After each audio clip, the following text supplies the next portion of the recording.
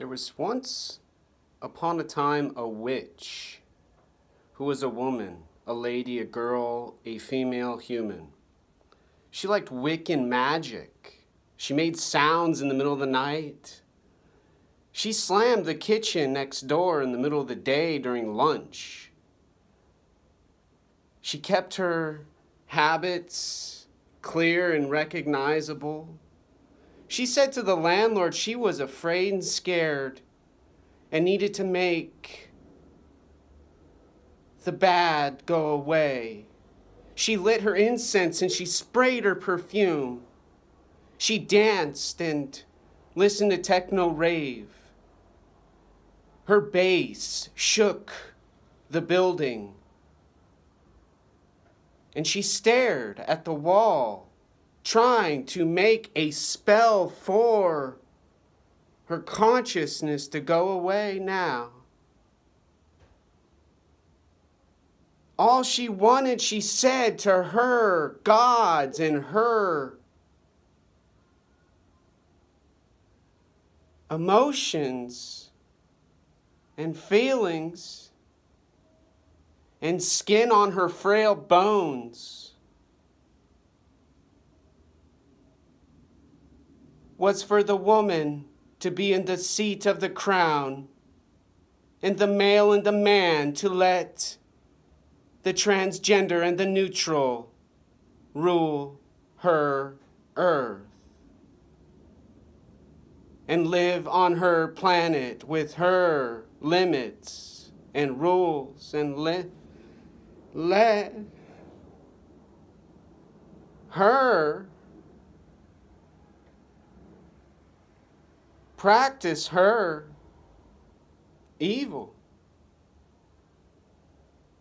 Worship her devil and say to her Satan,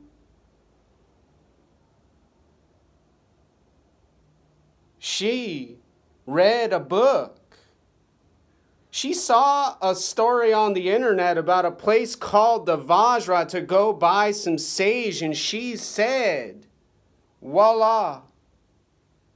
She's been anointed by the 3rd, the 40th, and the 3,000th arm of her sorority.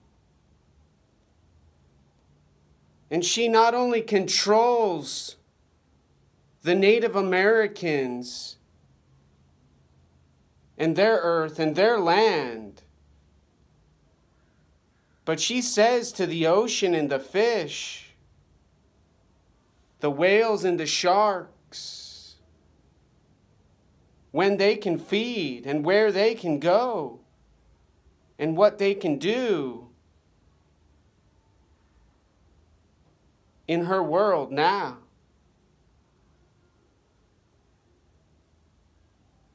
In a place, she says, there can be a civilization only when her city, in her state, are regarded with privilege. And the bully in her head gets to be free. The hair on her skull cannot get pulled out from her rage and her drugs.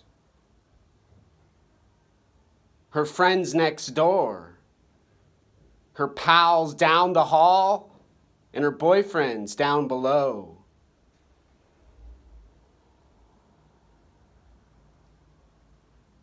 In the building, the apartments she owns.